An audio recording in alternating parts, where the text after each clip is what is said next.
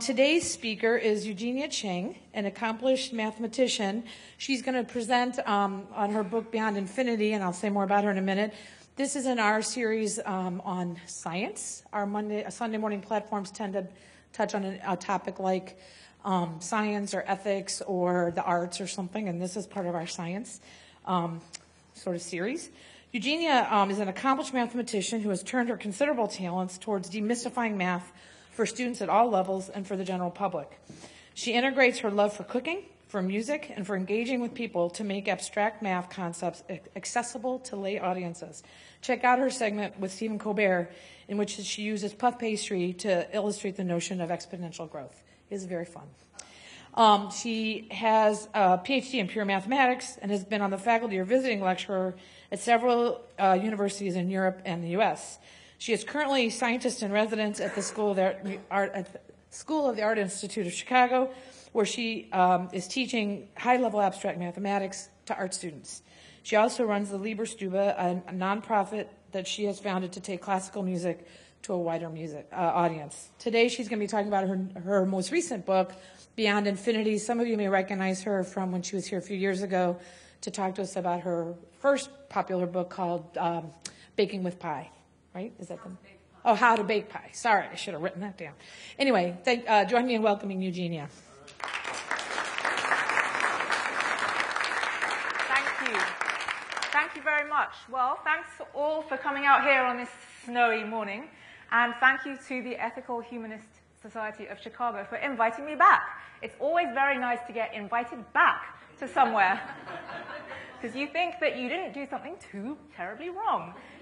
Even though you're talking about abstract mathematics, which isn't something that usually you think that people will want to listen to on a Sunday morning. So it's great that you're here, and I'm very happy that you do want to listen to it. So I am going to talk about infinity. And you might say, why infinity? And what has infinity got to do with anything? And the thing is that infinity is a wonderful place to think about thinking. And it's a wonderful place to understand how to think and what can go wrong if we don't think quite clearly enough. We have many examples in the world at the moment of what can go wrong when people don't think clearly enough. Infinity, one of the reasons I love talking about infinity is because it's something that even very small children can get excited about, but even the most brilliant mathematicians can't understand all of it. So there's a huge possible journey in between first thinking of the idea and trying to understand all of it. So I'm glad to see that there are many young people here today. And that along this journey, from first thinking about infinity to trying to understand how to think about it logically, we get to see all sorts of strange creatures and interesting mathematical undergrowth. And for me, that's what math is about. It's not about trying to solve problems and find answers. It's about exploring the world of logical thoughts that we can have inside our brains. And math is all about thinking logically. And in fact, my next book that's coming out later this year is called The Art of Logic in an Illogical World. So it's really all about that. But the book about infinity is really also about that. It's not really just about infinity. It's about how to think. Now, I started thinking about writing this book when I was called in to arbitrate a fierce argument between my 4-year-old nephew and his best friend about whether infinity is a number or not. And his best friend said, infinity is not a number, and I know that because my daddy says so, and my daddy's a scientist, so he knows everything. And my nephew sensibly focused on proving that his daddy does not know everything by starting to list facts about Batman that his daddy didn't know. So is infinity a number or not? The answer is, well, it depends. And in fact, in math, often the answer isn't yes or no. The answer is, it depends what you mean. And really, that's often the answer in life as well. It's not that one person's right and it's not that one person's wrong. It's just that there is some sense in which this person is right, and there is some sense in which that person is right. And if we saw things like that, then we might be able to have slightly less divisive arguments and slightly less yelling at each other. I can dream, right? Now, I do research in a field of abstract mathematics called higher dimensional algebra, and people often ask me, what higher than what? And the curious answer is kind of higher than 3, because it turns out that after 3, it might as well be infinity, because it's so difficult. And this happens in life as well. A friend of mine was counting the homemade jars of jam she had left in her cupboard from previous years of jam making, and she told me that she had something like 11 from 2014. Oh no, she had 1 from 2014, 6 from 2015, 10 from 2016, and many from 2017. Because after 10, it was just many, and you couldn't count them. So there's a question about what numbers we really think about. And my friend Amaya Gabancho, who is a Basque literary translator, told me that in Basque, the word for 11 is the same as the word for infinity, hamaika, which I find very interesting, as she hadn't really thought about it until I started talking to her about infinity. It was just something that she had completely internalized as a native Basque speaker. Now, my first inkling of infinity was when I was very small, and the house I grew up in had rooms that went in a circle around a central fireplace. So it wasn't a very old house, but it was sort of traditionally constructed with a fireplace in the middle and all the rooms going around it so that they could, in theory, all be heated up by the fireplace. And that meant that we could run round in circles through all the rooms, round and round the fireplace. So I would chase my sister, we would chase each other round and round in circles, and then we would change direction suddenly and go the other way and have hysterics, or maybe crash into each other round the back. And to us, it felt like we had an infinite house. Because when you can run round in circles, that's much more interesting than running backwards and forwards across a room. And those loops are one of the first places that I think I saw something about infinity. Because in a way, we don't have anything infinite in our life, really. Or do we? I'll come back to that. But one way we do is if we have loops. And in fact, the math department that I used to work at the University of Cambridge and the one at the University of Nice, they had loops built into the buildings. And you could often see mathematicians just walking round and round in circles, thinking. Because it's nice to go for a walk to think, but if you go too far, then you're really far from home. So it's nice to go in a loop, because then you're not too far from home. So in this talk, I'm going to talk about loops, paradoxes that arise if you think about infinity but don't do it quite right. I'm going to talk about the infinitely big. I will talk about what infinity is really, because there are some ideas about what infinity is, but they don't quite work, as we'll see from the paradoxes. But mathematicians have come up with ways of talking about infinity in a way that does work logically. I will talk about dimensions, because I do work in higher dimensional, infinite dimensional algebra. And finally, I will talk about the infinitely small, which is the flip side of the infinitely large. So first, loops. I've talked about loops a little bit already, but the next loop I remember seeing when I was little was my favorite computer program.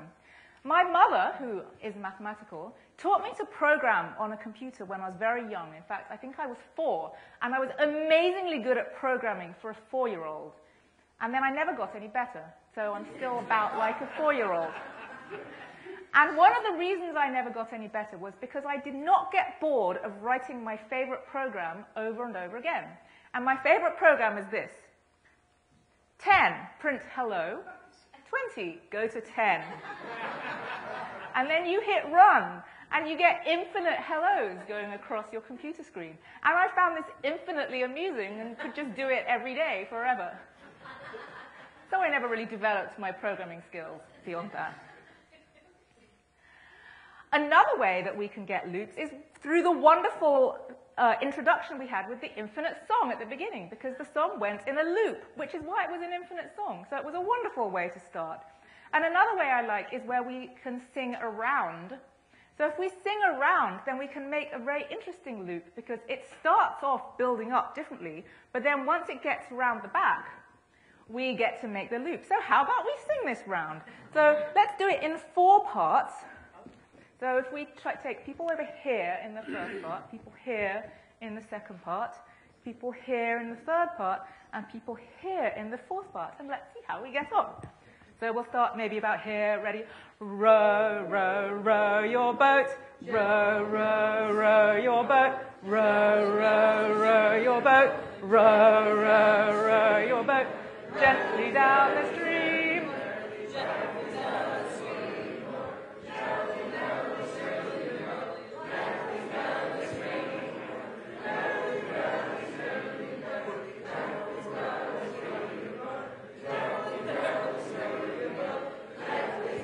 Hooray!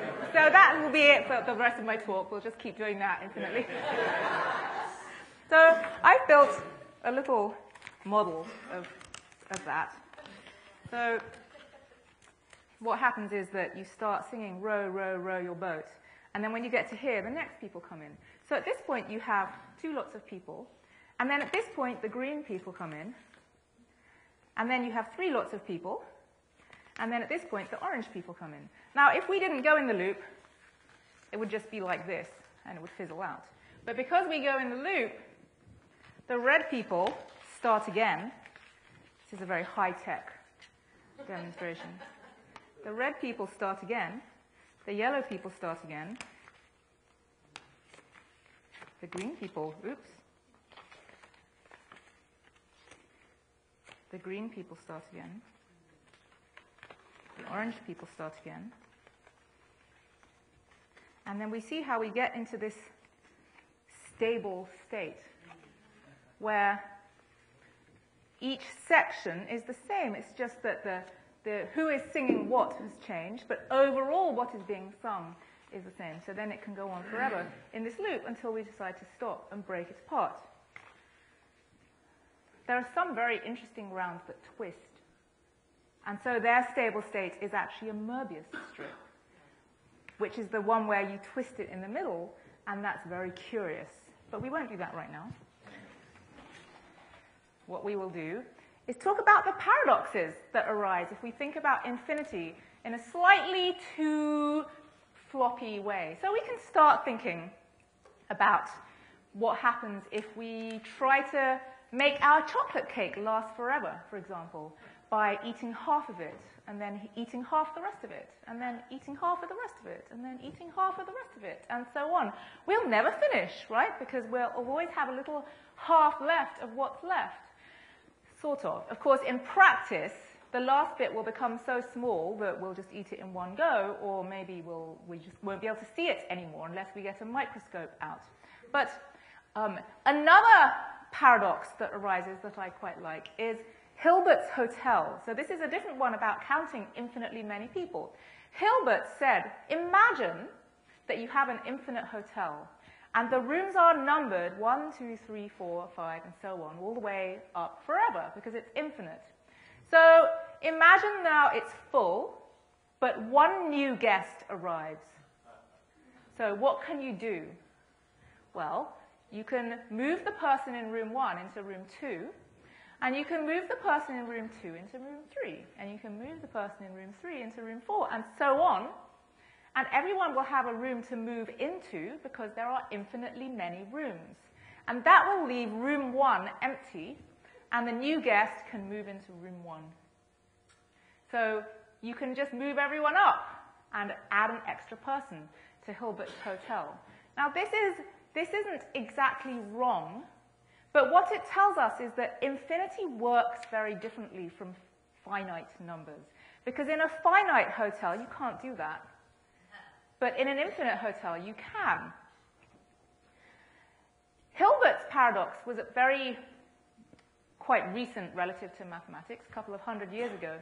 Zeno's paradoxes show that mathematicians have been thinking about infinity for at least 2,000 years. And Zeno was an ancient Greek philosopher and mathematician, and he came up with many paradoxes about infinity. And they were framed in the language of everyday life, but they weren't really trying to be questions about everyday life. They were questions about how we think and how we deal with movement and cutting things up into small pieces. So the first one is about Achilles and a tortoise. So Achilles is very fast, and tortoise is very slow, and the tortoise is very clever. So the idea is that the tortoise is clever and Achilles is a bit stupid.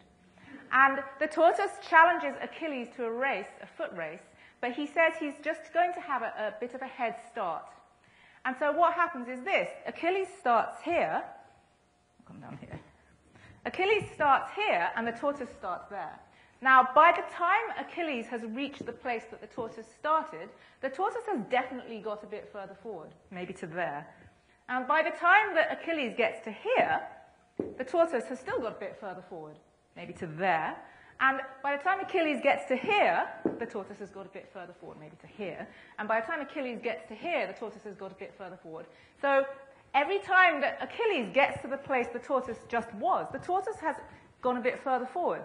So that means Achilles cannot ever overtake the tortoise, right? No, right? That contradicts what definitely happens in life. So what has gone wrong with our thinking? The next one is the question of the chocolate cake, although Zeno didn't state it in terms of chocolate cake. He stated it in terms of traveling from A to B, where he said first you have to cover half of the distance, then you have to cover half the remaining distance, then half the remaining distance, and so on, so you never get there, right? No, we do get to places every day. You all arrived here. I make it to my fridge several times a day to eat chocolate cake. And the third one that's curious is that nothing is moving. Well, because he says, in any given instant, nothing is moving. He didn't frame it like this, but if you take a photo, the photo isn't moving. Everyone in that instant isn't moving, which means he talked about an arrow in flight. So he said, if you watch an arrow in flight, at any given instant, it's just in one place, not moving. So that means nothing is moving. So how come everything is moving? So these paradoxes show that we have to be more careful when we think about infinite things, and we can do one of two things. We can go, oh, that's stupid. That shows that math is stupid and doesn't work in normal life. Or what I like doing is going, ooh, this is interesting. Something weird is going on. I want to understand what weird is going on. And I think it's a bit like staring over the edge of a cliff. If you see an edge of a cliff, real cliff, some people want to go to the edge and look over it. I do not when it's a physical cliff. But when it's an intellectual cliff, I want to see, because I think there could be something really interesting over the edge.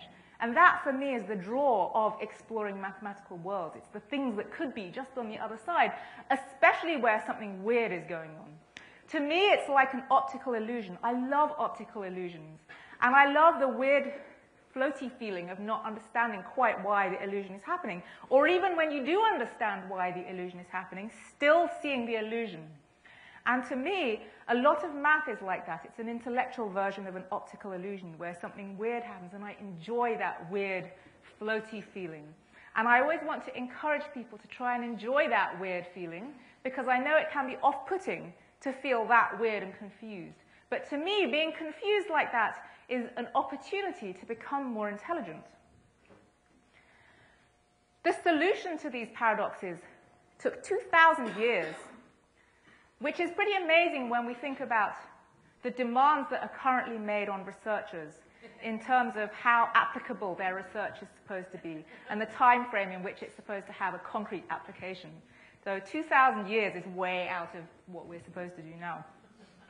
But eventually, mathematicians came up with a way of dealing with infinitesimally small things, and the fact that in some circumstances you can add up infinitely many, infinitely small things, and get a finite answer. So apart from loops, that is another way we access infinite things in real life, because actually there are infinitely many things in this room if we're allowed to count infinitely small things, because there are infinitely many infinitely small things in this room. Now that might sound like just a loophole or a stupid trick of mathematicians, but it led to the field of calculus, which is what enables us to understand and control everything that moves. And so everything in the modern world is controlled by calculus. Anything using electricity, anything using automation, computers, everything involves calculus. So it all came from these bizarre and abstract sounding thought experiments that didn't seem to have relation to real life. Here is a picture of me eating infinitely many cookies. I made this batch of cookies by making the first cookie with 1/10 of the cookie dough, and then the next cookie with 1/10 of the remaining cookie dough, and so on. So how about the infinitely big? That was the infinitely small. How big is infinity? Well, I started thinking about what a million looks like, and there's this fantastic book, I don't know, some of you may know it, called A Million Jelly Beans. I think that's what it's called, and I gave it to my nephew, and it talks about how many jelly beans do you think is a reasonable number of jelly beans? And they gradually add up. Well, what if I eat 10 jelly beans a day for a year? What if I eat 10 jelly beans a year for 10 years? And there are these pictures of bigger and bigger numbers of jelly beans. And the last page, spoiler alert, the last page is a fold-out page and a picture of actually 1 million jelly beans. And it's really amazing just to stare at it. It's about this big. So I tried to make a million dots on my computer screen. Here's 10. Here's 100. Here's 10,000. After that, my computer gave up. My computer's a bit pathetic. It said not enough memory and stuff like that. So this is 10,000. It's already quite a lot. It's hard to contemplate how big a million is. But infinity is, of course, bigger than all numbers. Infinity is more than how many people there are on Earth, or ants, or germs, or cells, or molecules, or atoms. There isn't a million of anything. There isn't infinity of anything unless we think about infinitely small things. But this doesn't tell us what infinity is. It only tells us what infinity isn't. So what is infinity? Well, one time I was helping at a primary school, an elementary school in England, and I was helping 6-year-olds with math. And I love helping 6-year-olds with math because mostly the idea of math phobia hasn't set in yet. And they get really excited, and when the teacher says they're going to do math, they will jump up and down and scream with excitement. And when the teacher asks questions, they will stick their arm in the air and they want to answer. And then somehow when we get them at university and they're 18, we ask them questions and they all go. So I was thinking about symmetry with 2 little kids, and we did a triangle, and we did a square, and we did a hexagon, and all those things, and drew the lines of symmetry on. Then I drew them a circle. And I said, how many lines of symmetry does this have? So one of them drew this one, and one of them drew this one, and one of them drew these, and one of them drew these, and one of them drew these, and on it went, and then one of them went, oh, there's hundreds of them. And then the other one went, no, there's thousands of them. And then the other one went, you could spend your whole life drawing them and you would never finish. And then the other one picked up a pencil and colored in the whole circle and said, I finished. And I spent the rest of the day going, what happened? And I think one of the amazing things about math and infinity is that even small children can have really profound thoughts that are difficult for us to understand. And that can make it daunting for adults to answer their questions about math, because you might find you don't know the answers. But that's okay, because even mathematicians don't know the answers. So a circle has infinitely many lines of symmetry. So there is somewhere that infinity comes up, sort of in real life. Infinity is also a way of winning arguments. Because you can say, well, I'm right times 10. Well, I'm right times 100. I'm right times a million. I'm right times infinity. Or is it a way of winning arguments? Because you might say infinity plus 1 is infinity, because infinity is the biggest thing. But then if you subtract infinity from both sides, you get 1 equals 0. That's not that great. And you could do it again. You could say infinity plus 2 must also be infinity, but then 2 equals 0. And then you end up getting that everything equals 0. And even worse, you could say, surely infinity plus infinity is infinity. But then you could subtract infinity from both sides of that and get infinity equals 0. So what has happened there? Is this all wrong? Well, there is a world in which everything equals 0. It's the 0 world. It's not that interesting, but it does exist abstractly. And in fact, it's a very important world overall. It's just that you can't do very much in it. It is the world of candy that I lived in when I was little, because I was allergic to all the artificial food coloring in candy. So no matter how much candy anyone gave me, I still effectively had 0 candy. It was very sad. So, oops, it's okay to have everything equal 0, but it's not ideal, and it's not a good model for our actual world of numbers. So what can we do instead? Well, infinity is not an ordinary number. And so the answer to my nephew's argument with his friend is, well, it depends what you mean by number. Infinity is not a natural number. Those are the counting numbers. It's not a real number. That's all the numbers, including the decimals. But mathematicians have come up with cardinal numbers and ordinal numbers in which infinity can exist. And the idea there is that the thing that made it go wrong was subtraction.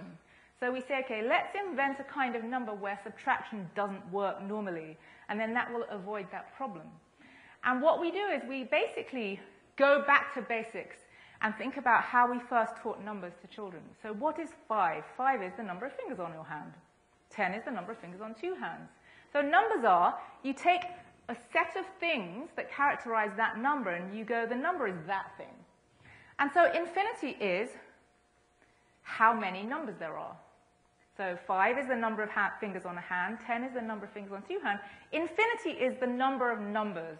But we have to be careful what kind of number. It's the number of whole numbers that there are.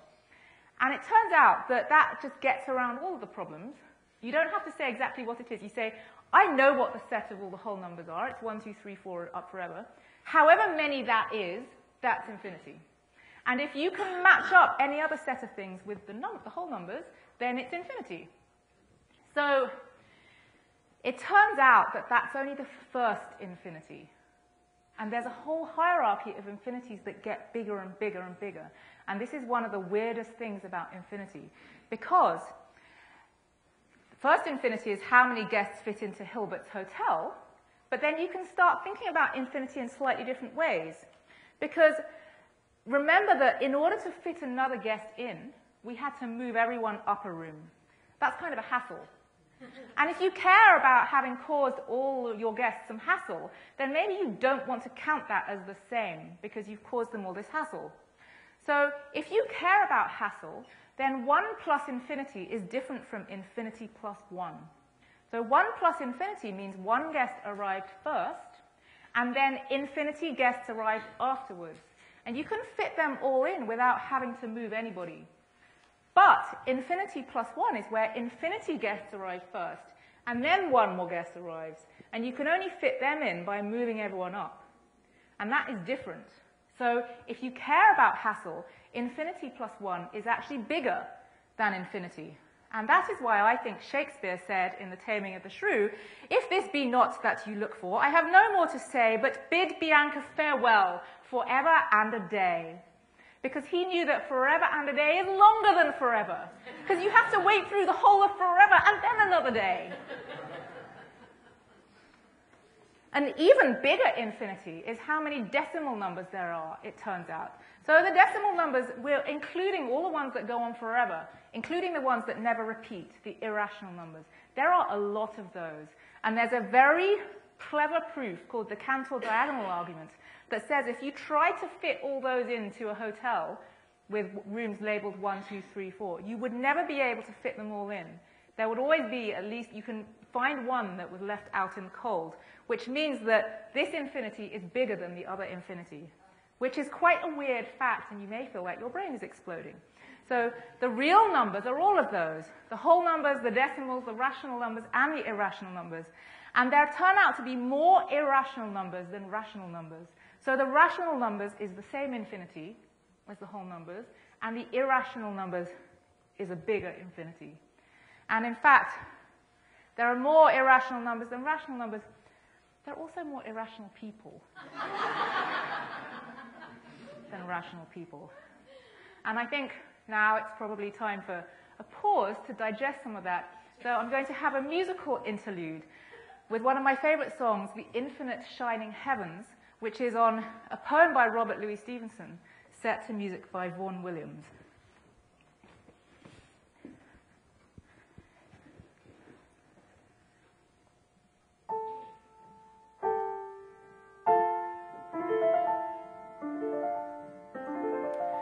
The infinite shining heavens rose, and I saw in the night uncountable angel stars showering sorrow and light.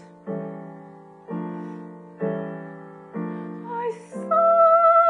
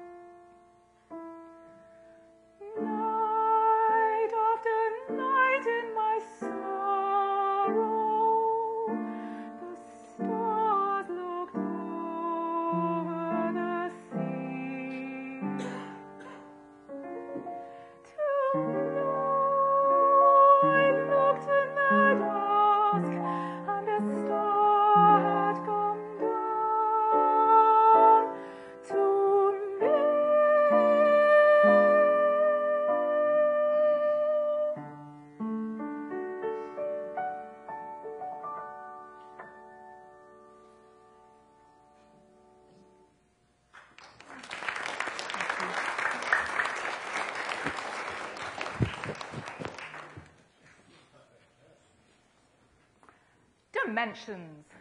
And my favorite thing, higher dimensions. Does four-dimensional space exist? Well, in our normal life, we only have 3 physical dimensions. But if we think about ideas, then we can have as many dimensions as we want. Now, here is a picture of a 4-dimensional cube, sometimes known as a tesseract. To see how this is a 4-dimensional cube, we can think about how we build up cubes of different dimensions in the first place.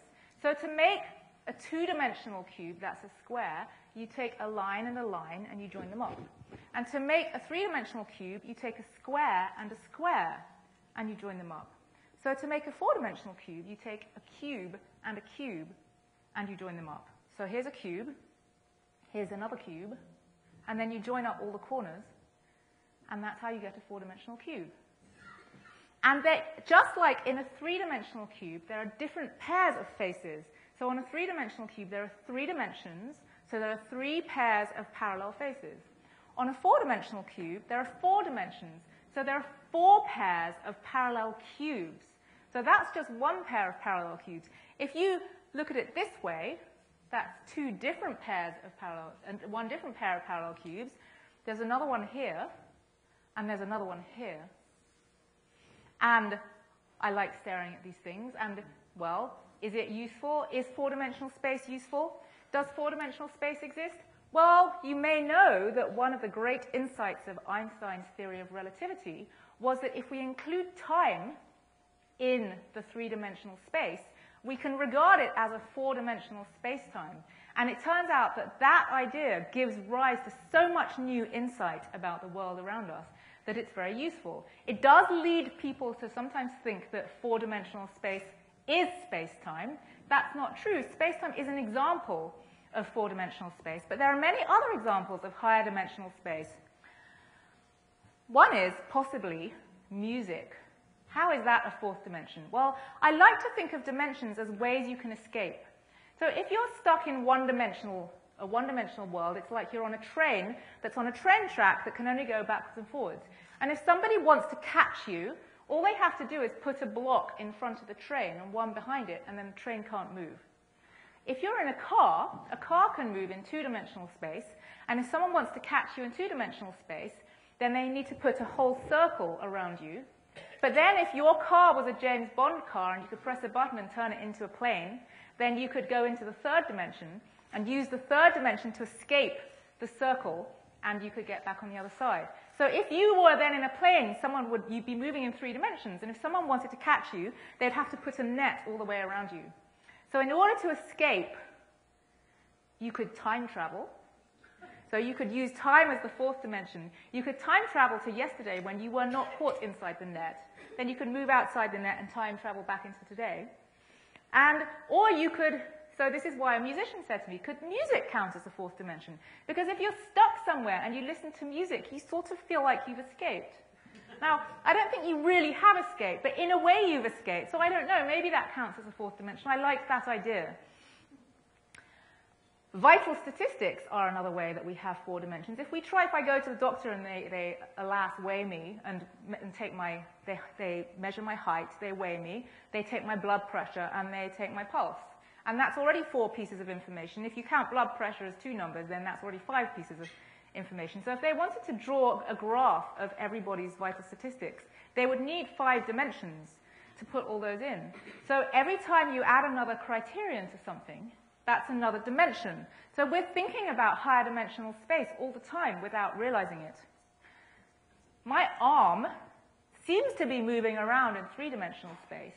But actually, if you were going to specify exactly where my arm was, you'd have to give me a lot more data than the 3 dimensions, because there's the hinge at my shoulder telling me whether my upper arm is flapping around like this. There's the hinge at my elbow telling me how my arm is bent like this. There's the rotation. There's the flapping of my wrist. There's the rotation of my wrist.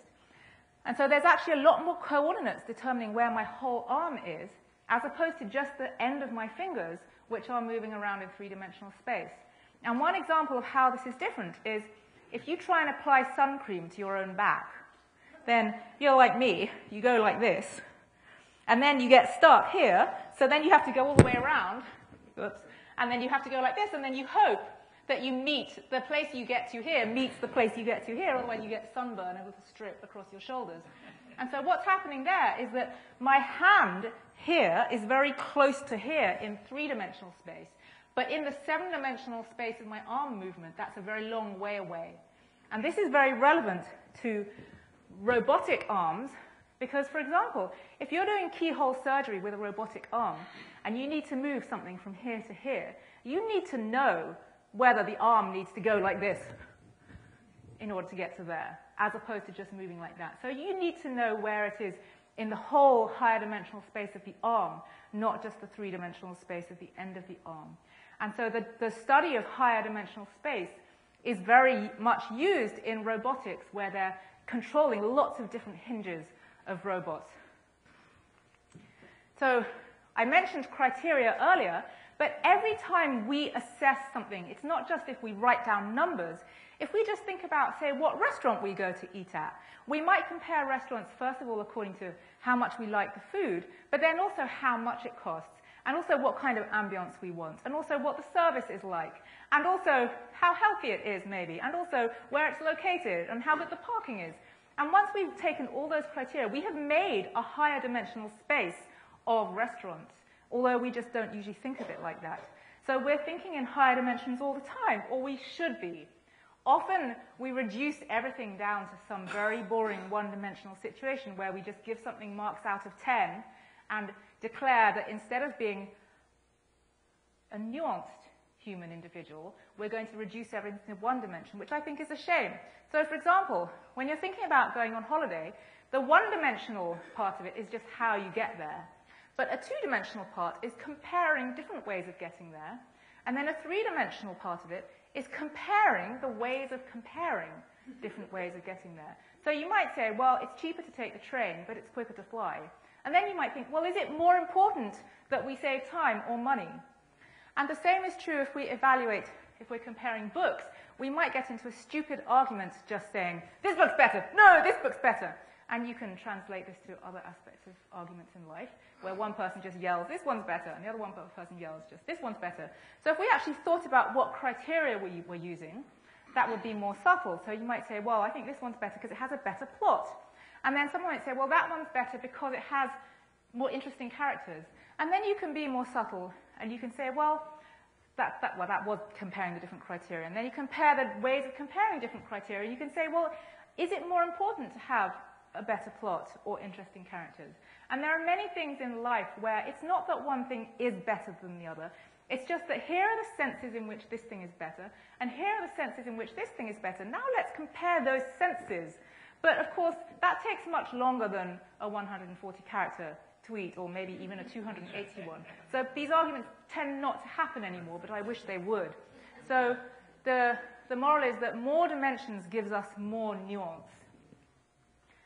So back to my infinite cookies and the infinitely small, we might wonder whether we can declare 1 divided by 0 is infinity, in which case, what is 1 divided by infinity? Is it something infinitely small, or is it 0? So there are many ways we can access infinitely many things by getting smaller and smaller, and one of them is fractals. So fractals are pictures where if you zoom in on them, they look the same after zooming in. So here is a fractal I'm going to build up called the Sierpinski triangle, where you remove the middle of a triangle. Now you can do the same to all of those triangles that remain. So I'm going to remove the middle of each of those triangles. Now I can do the same to each of the remaining triangles, and I can do the same to each of those remaining triangles. I think that might be as far as my computer managed to go. But in theory, you can keep going to infinity. And then, in order to really zoom in and keep it being the same, that will give you infinitely small triangles. Oh, it went one further. So you could also make an infinite tree, where you take 2 branches, and then you split each branch in 2, and you split each branch in 2, and you split each branch in 2, and in 2, and in 2. I think that might be as far as it went. Oh, it went one further. So now, if you zoom in on any particular branch, it looks the same as the whole tree and has got infinitely small. Oh, it went one further. So you can draw your own fractals. I like drawing fractals, so this is something everyone can do at home. This is called the Sierpinski gasket. Now, you can draw more perfect ones on a computer, but you can draw ones that you did yourself with a pen, and I like that. So you just start by drawing a circle, and then you put 3 circles. It's a really good circle. But it doesn't matter, you see. So then you fill in 3 circles that touch the sides, and then you find the biggest gap there is, and you fill it in with a circle.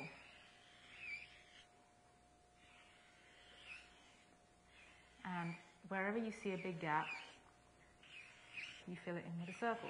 And you find that as you keep going, the things that previously looked like big, small gaps start looking like enormous gaps. Like this one now looks enormous. And so as you do it, your brain is abstractly zooming in. And this is what our brains are capable of. That we can think at big levels, and we can also think at small levels. And the important thing is to be able to do both, rather than getting stuck at one level or another. And I find this also quite soothing. So, well, maybe we can keep adding to this later. So it's less perfect than the ones you draw on the computer, but it depends what you mean by perfect. I think this one is more perfect. You can also use mirrors to create infinite images. This is me in a hotel somewhere where I thought, oh, I can make an infinite picture of myself. You can also make an infinite selfie of yourself. This is called the Drost effect, where you have a picture of yourself in a picture holding that picture, then it goes to infinity. And these are all infinite things also created by self-reference. So when something references back itself, you make a loop that can create infinity. And so we get back to loops. So in fact, this whole talk has been a loop, because we're now back to loops. And I would like to say that apart from that computer program, there's also loops that you can make in anything that refers to itself. And I'd like to finish with a poem that refers to other pieces of art, that refer to other pieces of art, that refer to other pieces of art. It's called The Fall of Icarus, and it's by Joseba Sarionandia. And also, to go back to the beginning, it's been translated from the Basque by my Basque literary translator friend, Amaya Gabancho. And the poem refers to this poem, landscape, this painting with the fall of Icarus. And you can just see Icarus here. He's fallen in, but everyone's kind of just going about their daily lives. So this is The Fall of Icarus by Joseba Sarionandia. If I had to choose a poem, I'd be by W.H. Auden. The one called Musée des Beaux-Arts, which mentions Peter Bruegel's The Fall of Icarus, where Icarus is but a tiny, almost invisible figure falling into the sea. The old masters understood suffering well, says W.H. Auden, how it takes place while someone else is eating, or opening a window, or just walking dully along. Everything turns away, walks away quite leisurely, oblivious practically to the disaster. The pain of someone's life almost never touches someone else. Almost no one cares for the wounds of others. The English poem references a Flemish painting. The Flemish painting, a Greek myth. And the Greek myth, who knows what? I'm by the window waiting for Icarus to fall. I'd get a good view from here as the clouds float northward, soft, docile, without a care in the world. If he falls, his wings will hit the antennae on the roofs. There's danger in those power lines too. If we were to join in everyone's suffering, life would be impossible. But I'm waiting for Icarus, and I'm going to help. I'll collect the pieces of his broken wings and give him shelter when he falls the way I fell, like a chicken. Thank you.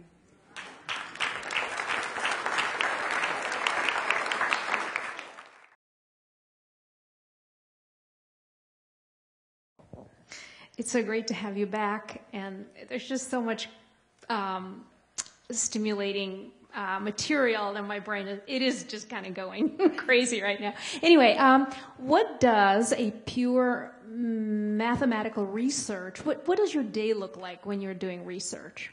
When I'm doing research, I look like this.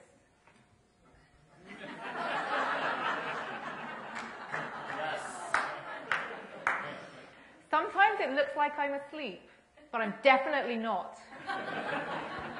But I do find that I have to hold myself on the edge of sort of consciousness and dreaming, because you have to access a very imaginative part of your brain to imagine things that are completely out of the realm of normal life. And so sometimes I lose my grip on it and I do fall asleep. It's true. And if I lose my grip the other way, then I start thinking about what I'm going to eat for lunch. So it's a very delicate balance. You mentioned that after the number 3, it might as well be infinity because it's so difficult in terms of higher dimensions. Is there, there's always been a mysticism about the number 3. What are your thoughts about that? I think that the number 2 is easier to understand because there's just a one-way interaction. And there are some mathematical reasons that 3 is harder. For example, the 3-body problem is a long-standing famous problem about when you have 3 planets interacting with each other, it's very difficult to work out how they will work. Whereas when you have 2 planets interacting, it's quite simple. And so somehow having 3 makes things that much harder.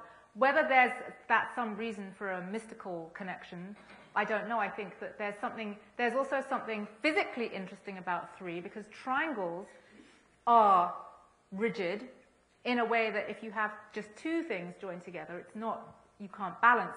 So if you're building a structure, if you add diagonal pieces of wood or whatever it is, then the whole thing becomes rigid because a triangle is rigid, where a square or a four-sided shape isn't. And there's also the fact that if you have a 3-legged stool, it can always be stable because 3 points, as long as they're not in a straight line, 3 points always lie in a plane, whereas 4 do not.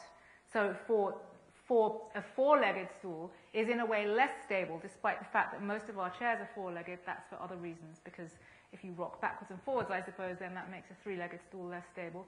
So there are some mathematical reasons that 3 is very different. And maybe that relates to why there's some mysticism about it. I don't know.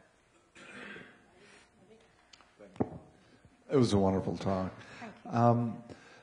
I'm kind of curious or stimulated by fractals, and I'm trying to figure out does the concept of fractals make available to either us or to mathematicians or to other thinkers?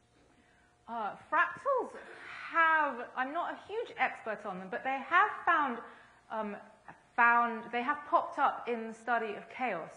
So chaos is a part of mathematics that it's not completely chaotic, but it's so close to being completely chaotic that it's the kind of thing where a butterfly flaps its wings and it causes huge changes in climate across the world. Because a very slight change in data at the beginning can cause huge changes somewhere else, which means that because we can never achieve total accuracy in reading data at the beginning, it's almost as if it were random because we can't tell if we had been slightly off, something totally different would happen. But inside chaotic systems, these little patterns that are fractal sort of appear as if by magic. They appear in places and then they disappear, and then they appear over there and then they disappear. And it's quite strange, but if you look at pictures of it, you can see, if you look at pictures of the wind across the Earth, it'll look very random, but then there'll be little swirly things in places, and then they'll just dissipate, and then there'll be little swirly things. And I think it's related to that. Also, it's really beautiful. So if you Google images of fractals, you'll get millions, infinitely many maybe, pictures that are just amazing to look at. They're just beautiful, I think. Hello, thank you. I was wondering if you've ever been asked an infinite question, and if so, did you give an infinite answer? Sometimes questions sound like they're going to be infinite, which is why they should have question marks at the end. It was kind of sublime to see you connect the idea of infinity to art, especially in the poem at the end. Can you say a little bit more about how come the School of the Art Institute wanted to have a scientist in residence? And what you do. Yes, isn't it wonderful that they want to have a scientist in residence? And thank you.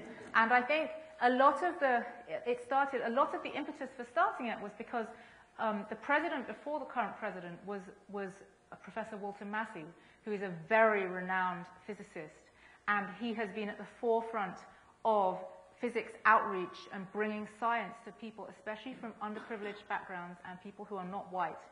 And part of that, his being president, meant that he particularly wanted to make sure science became part of art and that art becomes part of science because they're not really different. And so there's a big draw for art and science and for conversations in art and science. And it was when he was president that there was an idea to have a scientist in residence because, of course, nowadays at science institutions, they quite often, if they are enlightened, they have an artist in residence because they know it can be valuable to have an artist provide artistic interpretations of the science to help bring that to a wider audience. And so they decided to flip it on its head and have a scientist in residence at the School of the Art Institute, which I think is a wonderful idea. And as soon as I heard about it, I thought, this is my dream job. And so I seized it. Do you believe in the existence of parallel universes?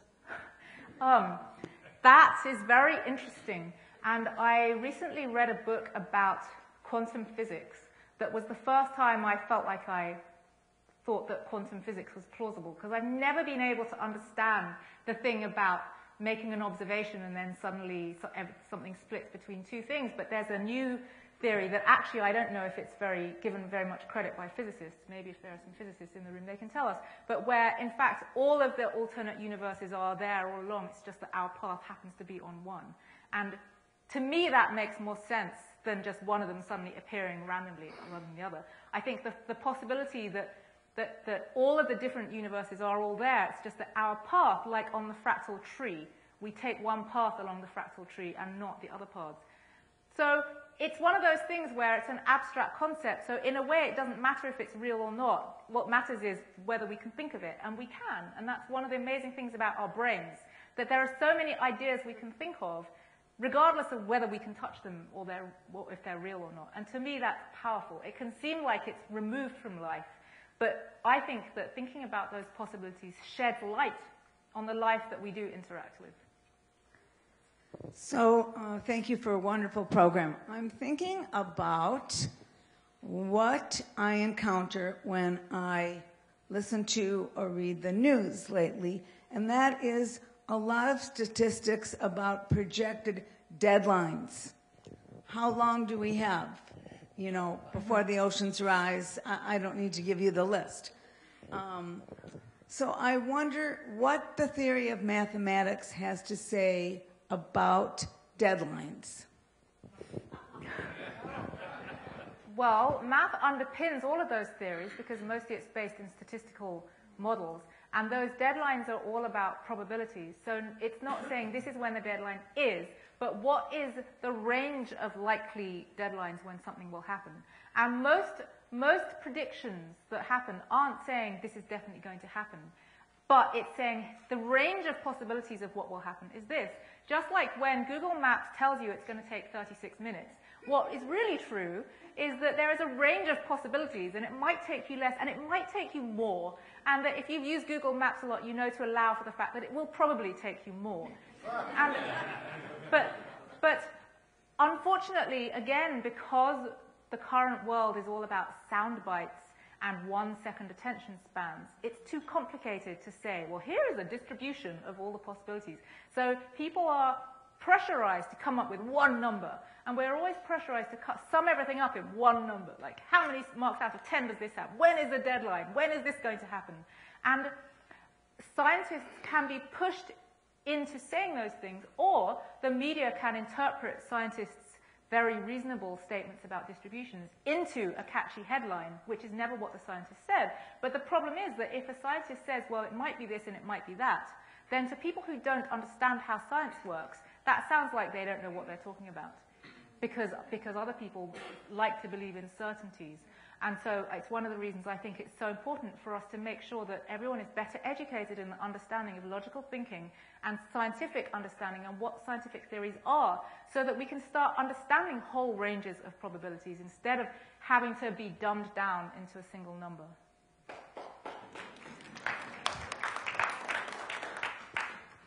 Thank you very much. You have an excellent talent for taking complex ideas and boiling them down to concepts that lay people can understand. And I'm going to actually put you on the spot because I study the brain and statistics of the brain. And one of the ideas in statistics of the brain right now that's really popular is thinking of activity in the brain as a manifold in high-dimensional space. Mm-hmm. And I cannot, for the life of me, think of a way to boil that down, and I've been struggling with it for a while. So I was wondering if you'd like to take a stab at it. So a manifold is a way of thinking about a large structure in terms of sticking together small structures, which is really just like how we understand the globe. So we understand a map of Chicago, and we don't have to put it on an entire spherical globe every time we go about Chicago. But if we want to go somewhere further around the globe, it's important to understand how those little pieces of flat map stick together to form a whole globe. Because there are many different ways to stick flat things together to make different shapes. You could make a huge flat plane by sticking little flat things together. You could make a sphere. You could make the surface of a donut, which is a torus, which is another manifold. So the key is two things. It's the little pieces you're sticking together, but it's also how they stick together. So that was two-dimensional manifolds, because each little piece we're sticking together is two-dimensional. So if you take a higher dimensional little piece and stick them together, you can imagine how many more ways there are of sticking them together to make globally interesting structures. And what I imagine is true is that the brain has so much activity of different types that there are so many different pathways that things can go that they stick together in different ways to make higher dimensional, really complicated, looped up shapes. So I didn't know that that was the case, but that sounds amazing. Hi. Your presentation was amazing. I just have a quick question regarding zero and infinity. Yes. So zero, I've been doing some reading, and there's a concept where zero is actually a spot of, in terms of creation, opportunity, infinite possibilities, mm-hmm. instead of being a void or negative or a lack of options or the null factor, right? Uh-huh. You talked somewhat about zero math for a little bit. Mm-hmm. Can you maybe talk a little bit more about the possibility, or is there a possibility for a grander relationship between zero and infinity than most would perceive there to be? Yes. Okay. Thank you. There are so many other ways of dealing with infinity mathematically that I didn't talk about. But another one is where you just declare that you want there to be a point at infinity. And you want it precisely to have that relationship with zero, where if you divide by zero, you get infinity, and where if you divide by zero, infinity, you get zero. So you just make a world like that and see what happens. And this is the wonderful thing about math. If you want something to happen, you can just invent a world and see what happens. So as long as you don't cause a contradiction, it's okay. If you cause a contradiction, then the whole thing collapses, and you've gone back to the zero world. But it turns out you can add a point at infinity like that, and it doesn't all collapse. And this is called the Riemann sphere. And the idea is that if you take the ordinary real line of numbers, it's just a line, and it goes infinitely far in this direction, infinitely far in that direction. If you add one point at infinity, that kind of joins up that point with that point, because it's gone to infinity in both directions, so it kind of joins up and makes a circle. And the reason that Riemann sphere is called a sphere is because it's actually done with complex numbers. You may not know what complex numbers are, but that's where you decide that you also want to take square roots of negative numbers. That takes you off in a different direction. So if you do that, you get a whole two-dimensional plane of numbers. And if you add a point at infinity to that, then the whole outside of that plane gets joined up to one point. I like to think of it as like when you make a dumpling. So you take your sheet of dumpling, and then you take all the sides and you pull them up to the top. And that's the Riemann sphere. Hi. I got a couple of questions. Well, it's a two-layer question. Historically, there's been a lot of math and art that's gone down. M.C. Escher, the perspectives, drawings, even Salvador Dali was familiar with the atomic issues at the time. How does that entail with what you're what you do to present to the students today, and what effect does your current thinking have on their work at the Art Institute? Thank you. One of the things there are so many things I love about teaching at the Art Institute, but one of the things I love is when students take the math that they've looked at in the class and they start using it in their art practice elsewhere. And I love it when they show me the art that they've done that has been influenced by the ways of thinking in math, because we're not just doing numbers, we're doing ways of thinking. And the art students love thinking. That's what they love doing. They don't want to solve specific problems or find numbers, and they don't want black and white answers. They want to think about things and understand them better and then interpret them to show the world what they're doing. And so when they've used mathematical ways of thinking to do that, it's great. I don't do a lot of specific artwork in the classes because I am teaching math, although at the moment I've just started a new class on mathematical secrets of music as well.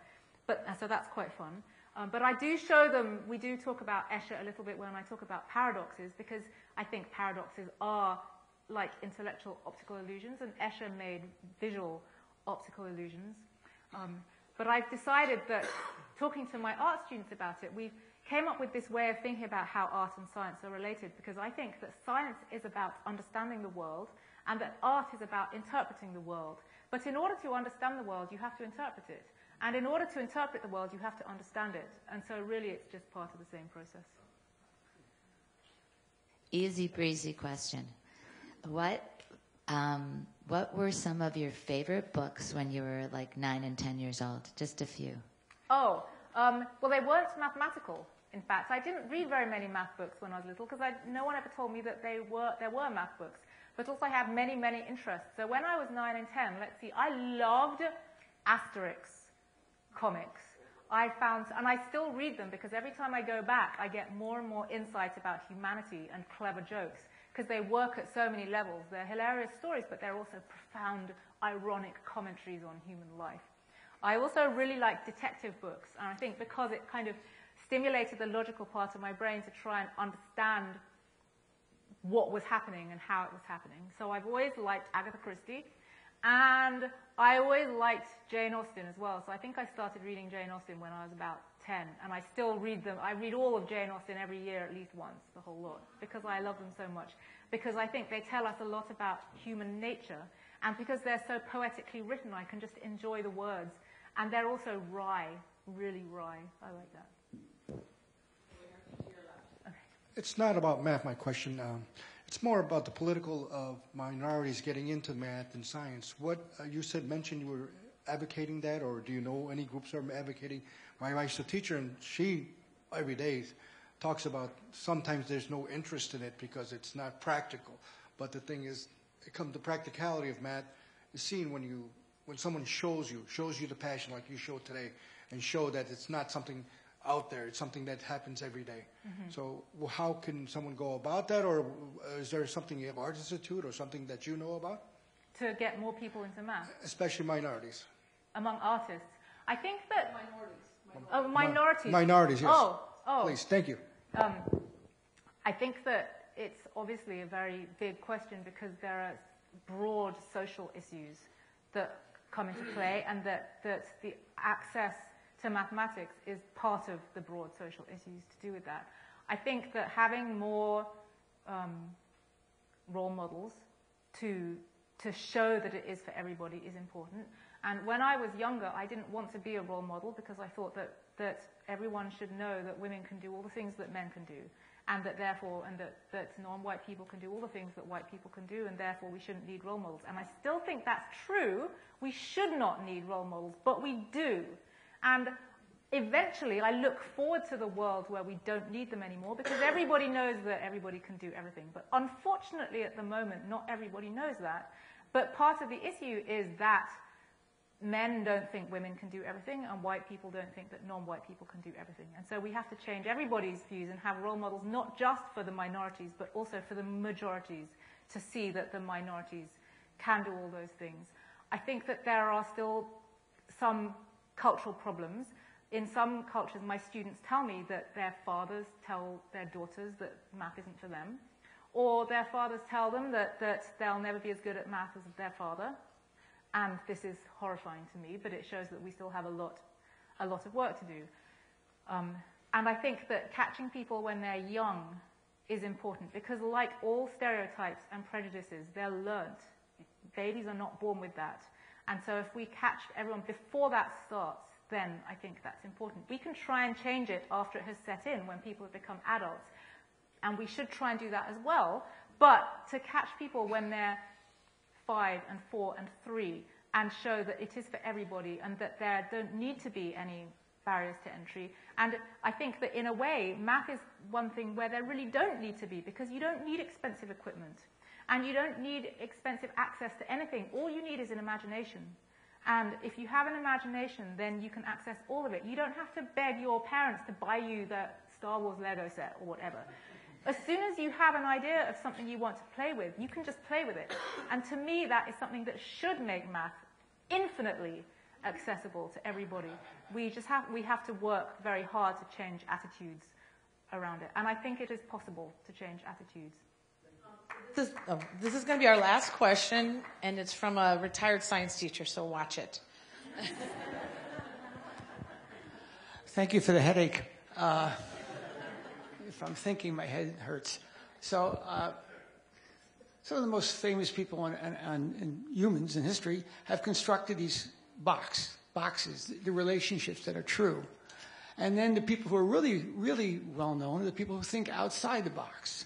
So what's more human, to stay within the box or to stay out of the box? And what's more valuable?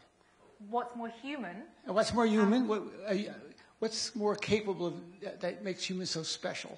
To be able to think outside of the box or to construct the box? I think, as someone said over here, both. I think that what's important about humans is that we're all capable of different things. And the most important thing, I think, is flexibility. To be able to do different things and not decide that only one thing is good and that only one thing is best. Because that is a recipe for exclusion, and it is a way that traditionally people have kept their power by excluding other people from it. And unfortunately, this happens plenty in math, that some people derive all their self-esteem from being able to do something that other people can't do. So they don't want to let anyone in, and they want to keep defining that as what is most intelligent. Whereas I derive my self-esteem from being able to explain those things to other people and bring them in. And so I believe in bringing people in rather than keeping them out. And I hope that you all do as well.